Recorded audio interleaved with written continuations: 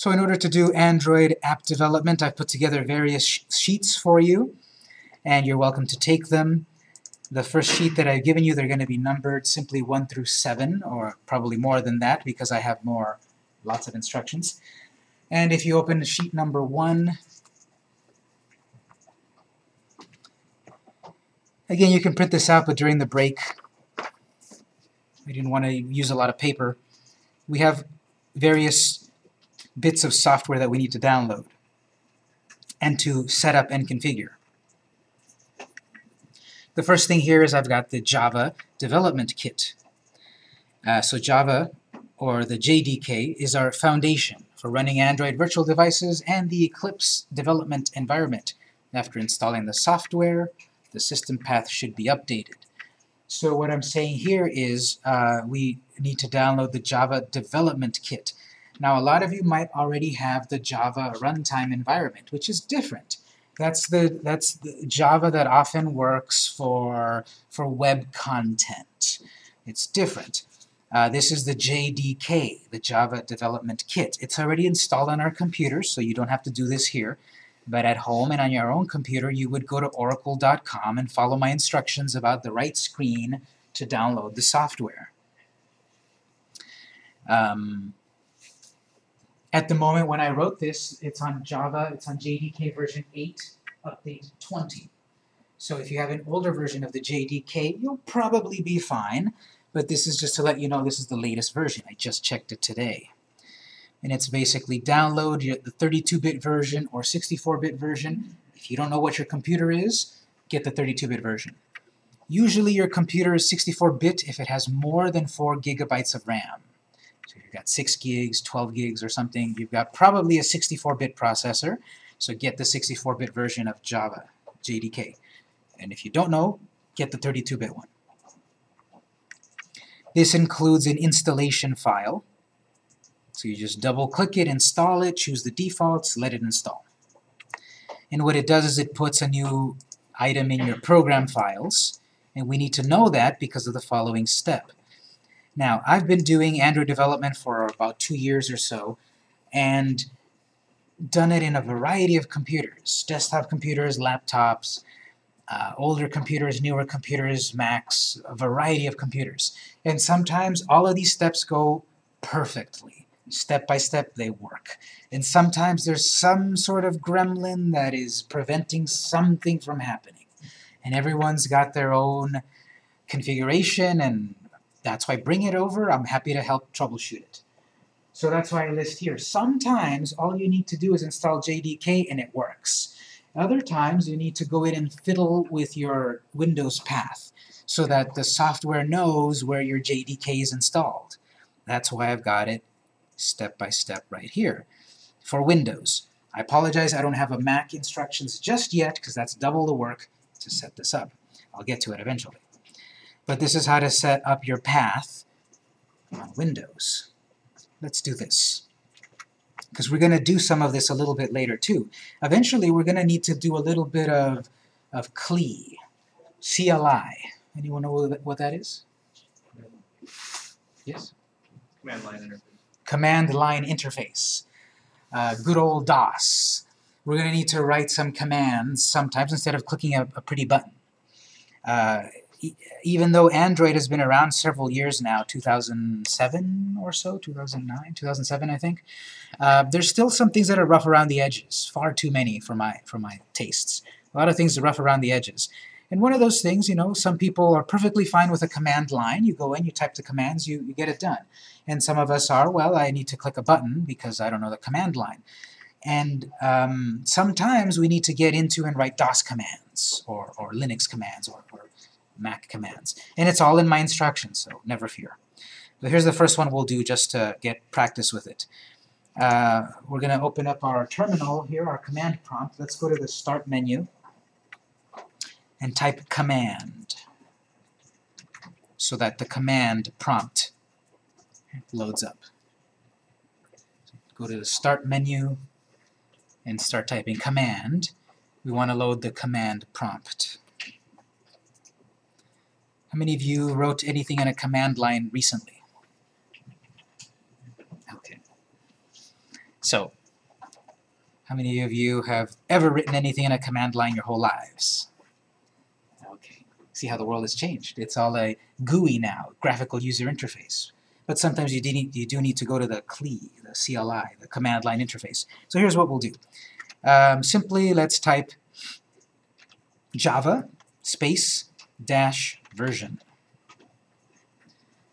This, these computers were set up last month for this semester.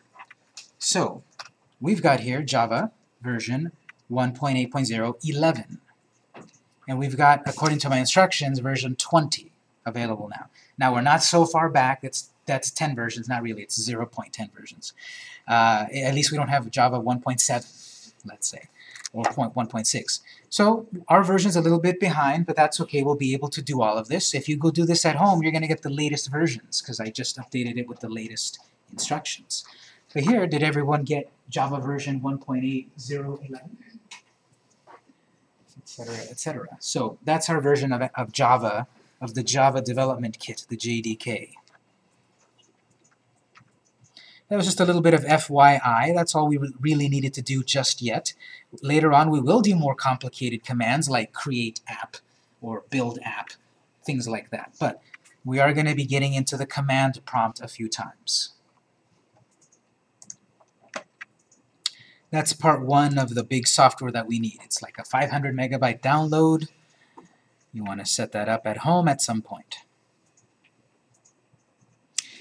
The other software that we need is Apache Ant. Ant is mainly used to build our projects. Ant runs behind the scenes, but is integral to our work.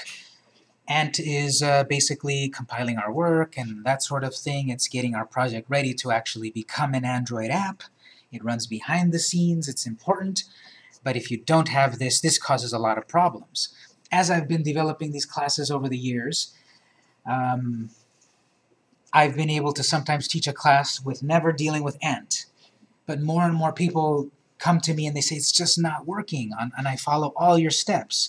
And as I do more research, I see that it behooves us to get this issue out of the way that might crop up to install Ant. Again, where to download it is there. Current version is 1.94. How to set it up. This one does not have an installer. It's just a zip file. You unzip it, you put it somewhere in your hard drive, maybe your C drive. For example here, C/Apache Ant. Just put it in your C drive somewhere. We need to set the path again. All the instructions are there.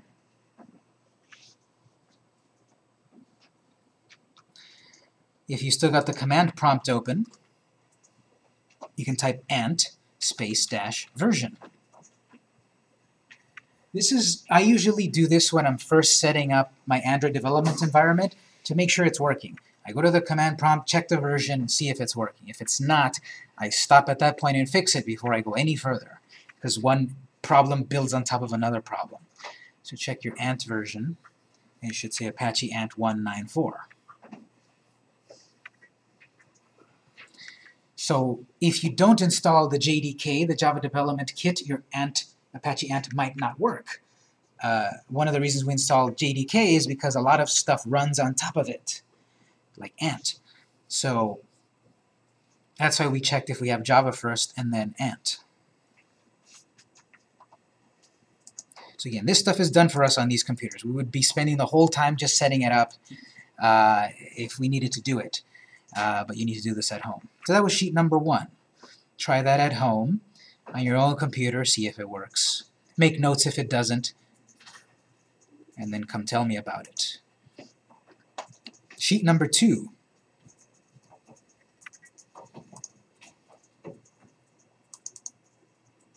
We get a little more involved here. We'll actually get more hands-on here. Install Android Developer Tools, ADT. The ADT is basically the source code and editing environment that Google provides us if we want to create Android apps. The ADT bundle we'll download comes with the source code manager, virtual device manager, and a version of Eclipse to edit our code and load our apps onto our devices. How many of you have ever used Eclipse before?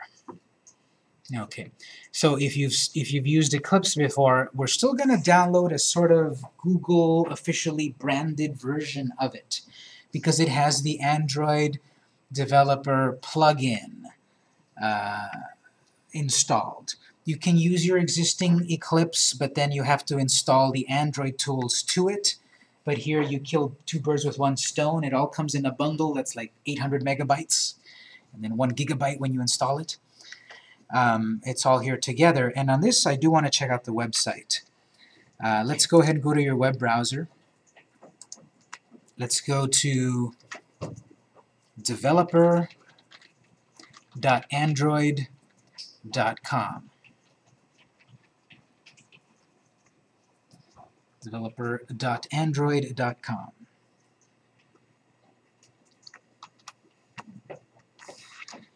So this is our portal for everything about becoming an Android developer. They've got 3 main sections, and basically these 3 main sections are sort of aligned with the 3 classes that I teach. There's a design, develop, distribute. So in this portal, at your leisure, you should go to the design section, and here it will tell you all of the design considerations you should take into account to develop an app that feels like an Android app. Because iPhone apps feel like iPhone apps, especially when they went to iOS 7. Android apps feel like Android apps, especially now that they're on Android L.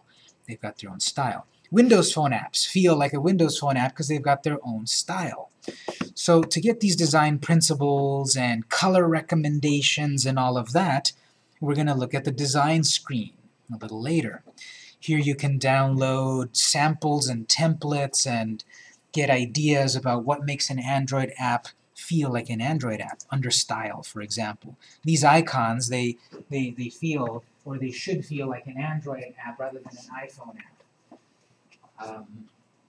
It talks about what colors are recommended, the actual color formulas, and what to do with typography and grids and all of that, and your writing style, what tense you should use, and all of that. Obviously, you can actually do this class.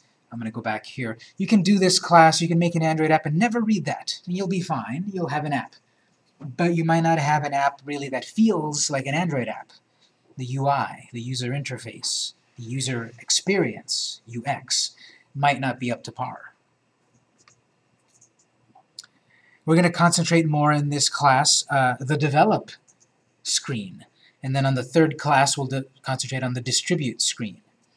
If we look under develop, here we have all of the samples, tools, references, guides, and training, the whole manual to the Android operating system. The latest developments, the source code, etc. How does this code work? What are the parameters for it? Everything is in here. Here's the manual for Android, with various training videos and everything.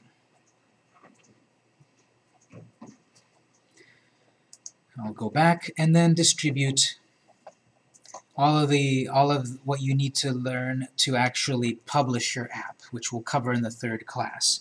You can start previewing it here. All of the how-tos and guides and what you need to do about creating signing keys and store listings and seeing your dashboard, and all of that stuff.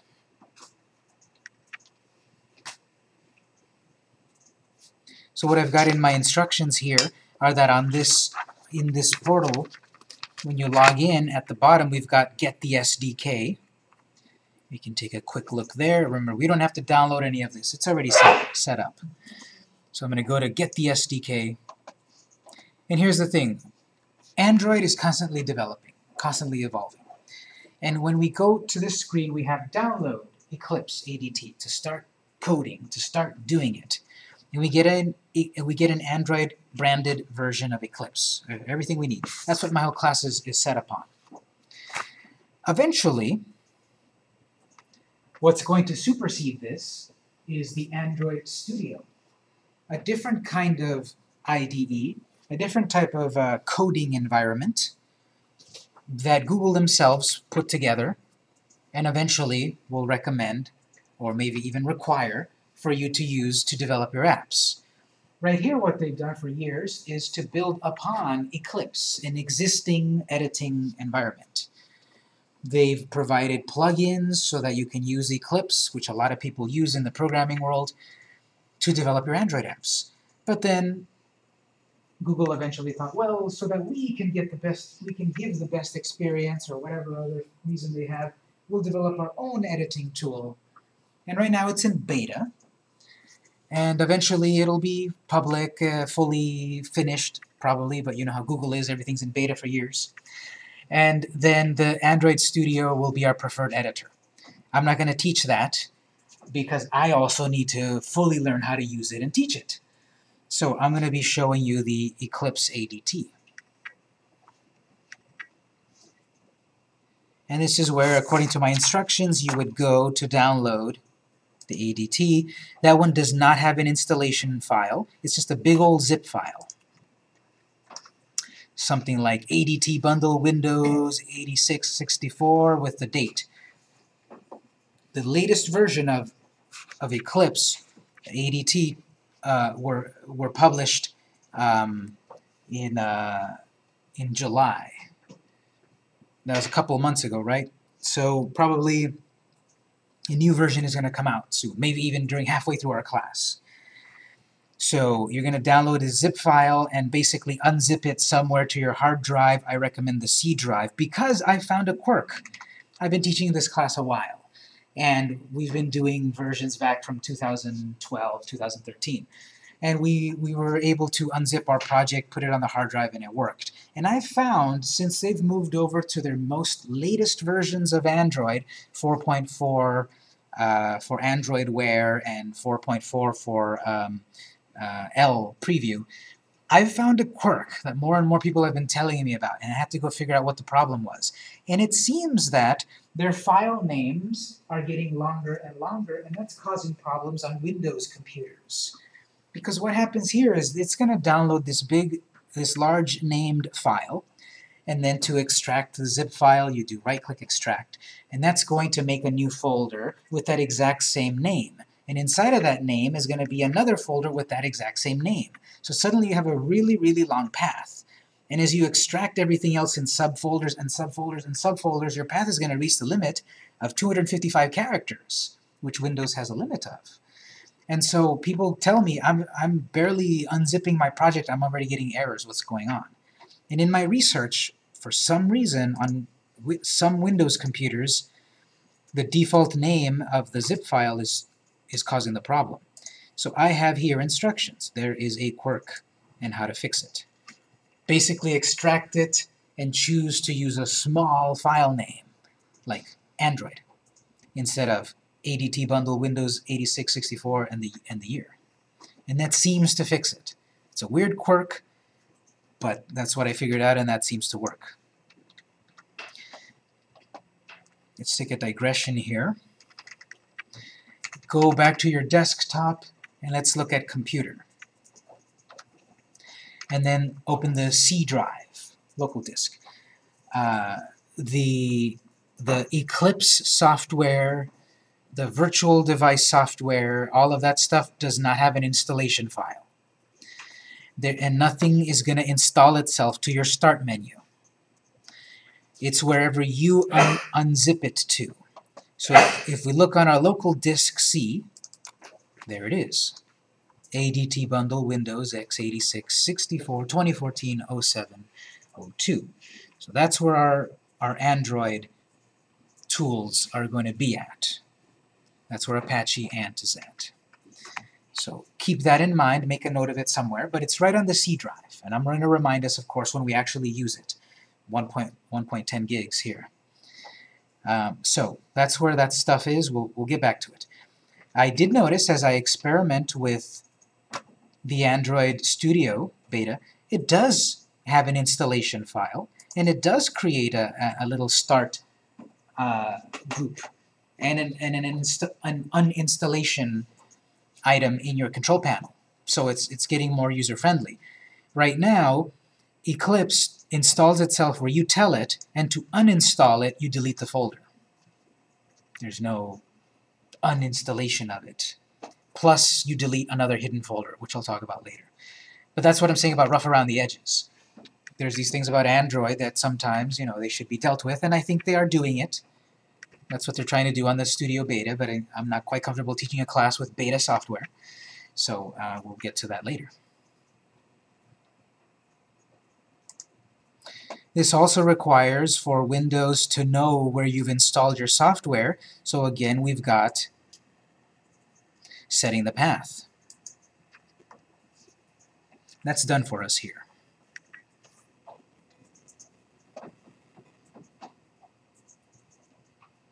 Any questions so far? Anyone still awake? It is a little boring at the moment, but we'll get hands-on very soon. Question? So, can it happen that some programmers develop this, I don't know what to call them, like tools for anybody to create a website or an Android app or an iPhone app, and then other programmers lose their jobs, and I mean, nobody needs the programmers. And do you mean that the programmers that made the app lose their jobs and no one updates the app anymore? No, I mean, so now there are websites like Weebly, for example. Oh, sure. And you can use them to easily create a website, so you don't need to have programming skills. So, well, I sort of feel that perhaps someday this will be a lot easier and we'll get to that point, maybe. But there's always going to be use for people that know programming and can make apps, because those are more higher paid than, let's say, graphic designers. Everyone can learn Photoshop, but to learn HTML or JavaScript or Java or C++ or C#, that's a different sort of person. So I think there's always going to be a space for people that know how to do this stuff, because this is rather complicated. That's why I've got 10 sheets of paper to get this all set up. Maybe one day it'll be one sheet of paper, but we'll see.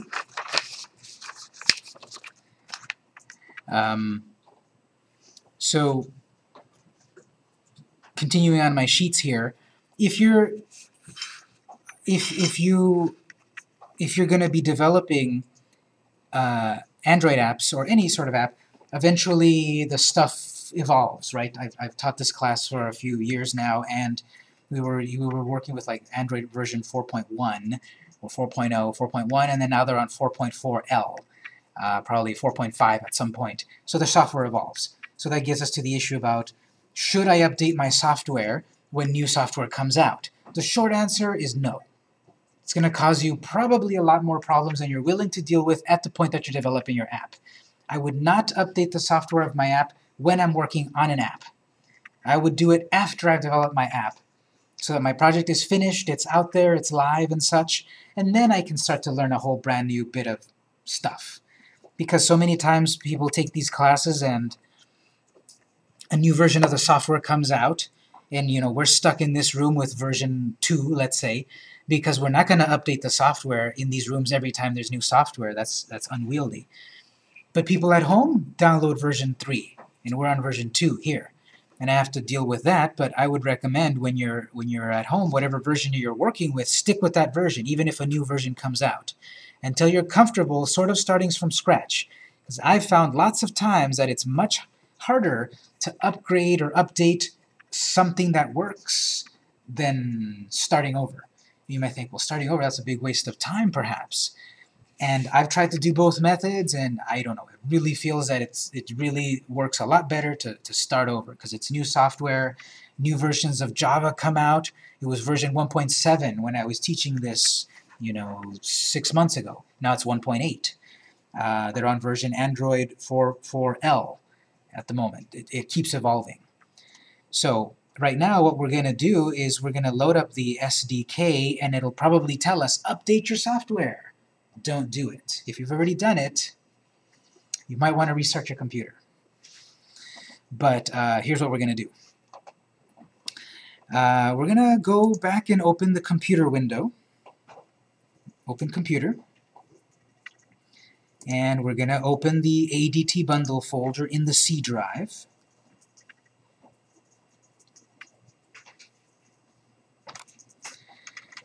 And we have here the SDK manager. Double-click that to open it. And at that point, possibly, depending on your system, you might already have a fail point. I've taught this class several times, and oftentimes, or sometimes, when people try to do this at home at this point, nothing happens. They double-click it, a black screen shows up for a moment, goes away, nothing happens.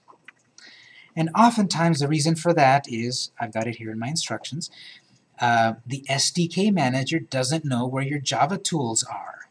So that's why in my instruction number 1, I have set your Java path right there. So if you're double-clicking your SDK manager and nothing happens, make sure you set this up properly. Make sure you spelled it all correctly here, because actually you're going to see in your folder possibly something that says JDK180 and JRE180. Java Development Kit, Java Runtime Environment. They might be both in the same folder. You might not notice which one you copy and paste with, or whatever you write here. But notice my instructions say JDK. You might have a JRE in your system. Don't put that here. This might not work. Everything we're going to talk about. We want that to say JDK. And if that's set up and you double-click the SDK manager, it should eventually pop up with this screen here. Android SDK manager. This is basically to see all of the Android source code, to download the latest versions of it, to download the emulator images, to update our code and all of that. As a matter of fact, as I load this up, it's telling me down here, why don't you update 14 packages? Do not do that. Don't do that when you come into this lab, because you're going to spend time downloading 500 megabytes of software that when you restart these computers will be gone. Remember, these computers, and if you're new, these computers have deep freeze, which means anything you save to any part of the computer on the desktop and the program files, whatever, when you restart the computer, it erases. It goes back to our factory settings. So you're going to waste time and effort and bandwidth downloading all of this software that is only going to work for us in one day, and the next time you have to do it again. So don't do it. When you're at home, you could if you want to, but again, I don't recommend updating this stuff when you're actually working on an app. Download it as per my instructions, set it up as per my instructions, and stick with it until you're comfortable with worst case scenario of starting over. Because oftentimes you do. Yes? How critical is What's that? Android L version? What about it? Is it required for this work? No. So let's look at my instructions right here, because I addressed that. On my instructions here, I have on sheet number 2, set up the SDK. I have a section right here that I actually answer that. So what I'm basically saying is, this might change in a few weeks during the middle of our class. Right now, this is still a preview. Android L, which is API 20, is L with a preview. Before that, or actually concurrently, Android 4.4W API 20 is also kicking around, and it's live at the moment. And then before that is 4.42 API 19. So Android has Google has about 3 ways to delineate what version of Android are we working with.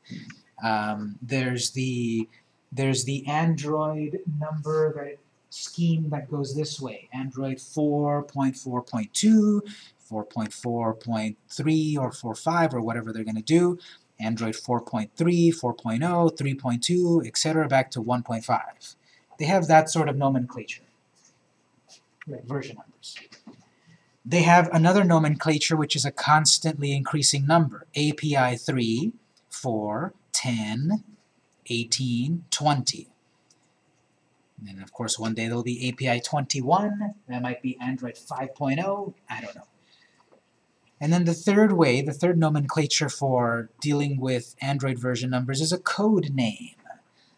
And these are alphabetical based on sweets, based on pastries.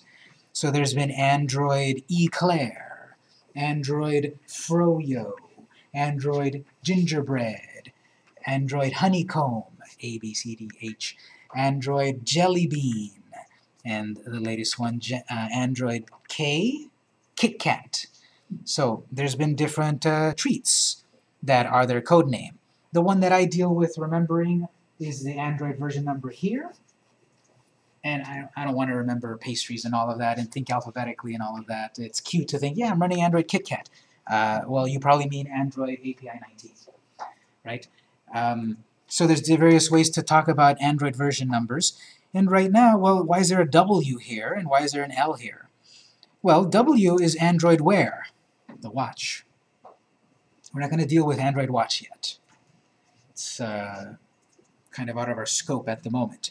So Android W is Android Wear, API 20. And then API 20L is probably going to be 4.4.3 or 4.5. I don't know. It's going to be the next version. L. Maybe lemon meringue pie. I don't know what they're going to do. But L. So here it's suggesting to us, let's update to the latest version. We will not. We will actually turn off the check marks for all of these. So if you click the top level here, it will turn off the check mark for the whole group. Turn off all the check marks presented. Anywhere that there's a check mark, turn it off.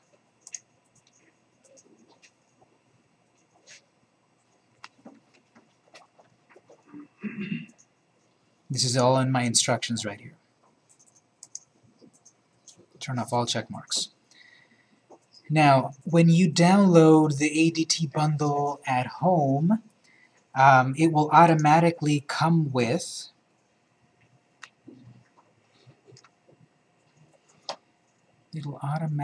most likely come with Android W activated. So following my instructions here, I have it that it says you're going to remove some of those preview APIs. We don't need them. They're still in preview. They're still kind of in beta. They're going to cause you more trouble than you need at the moment. So my instructions here talk about removing these versions and instead installing a slightly older version, API 19. And again, this is already set up for us. We don't have to do it. But at home, you would select to turn on the SDK platform and the Intel x86 Atom image. The reason I wrote this is because we are going to be using a more stable version of Android that's been around already. And that's under 4.4.2 API 19. The actual code, the source code, and right here for a system image for a virtual device. And technically that's optional if you're going to use a real device. If you're going to install your Android software, your app onto a real device, technically you don't really need this because you're not going to run virtual devices. I still recommend to set up virtual devices, as we'll talk about, because I have here a 4.5-inch screen, and I would love to test my app on a 5-inch screen, on a 7-inch tablet, on a 10-inch tablet. I'm not going to go out and buy a 10-inch tablet. I can create a virtual 10-inch tablet on my device, and therefore we're downloading the CPU for it, the image, the system image. And that's all in my instructions here for what you want to do at home. So on our computers here, you don't need to do anything here. It's all set up for us. I took the time with our technician to set it up. It's all fine for us. At home, you can decide if you want to update your packages, but at least do what I'm saying here about installing the API 19. I've also got some items under Extra that I recommend that you activate. The Google USB driver, And especially if you're running a computer that has an Intel CPU, which is just about all of them, to install the, where is it at? The Intel, right here, the Intel x86 emulator accelerator, the HAXM. This will help you run your virtual devices faster. And I've got a pretty new Intel i7 4th generation with 16 gigs of RAM, 1 terabyte hard drive, and this still helps. This still speeds up your virtual devices, especially if you're running a 10-inch tablet. Because even though I've got a pretty good computer, these things, they're completely different architecture. They run on a completely different CPU, an ARM CPU, not an Intel CPU. So therefore, you're trying to sort of do translation.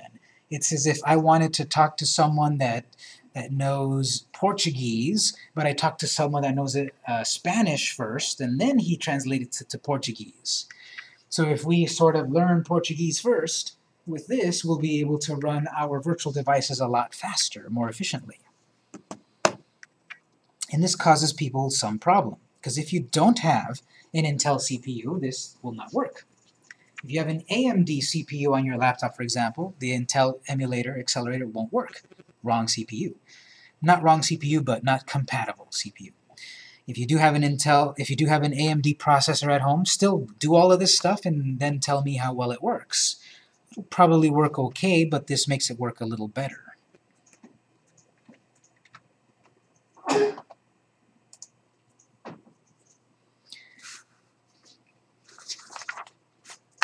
And I have instructions here. Again, we don't need to do this here. We've done it for you. Well, you've installed that stuff, and then you actually need to install the HAXM. Just because you've downloaded it from this screen doesn't mean it's installed. You have to go through these steps here and go to the folder and install it manually, and then, okay, now you've got this hardware accelerator.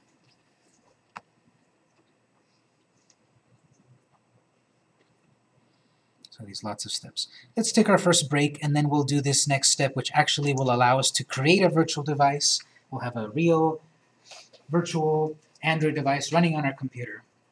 But let's take a break first. A lot of talking. It's about 7:20-ish, so let's take a break 10 minutes. 7:30. We're back at 7:30, and then we'll continue.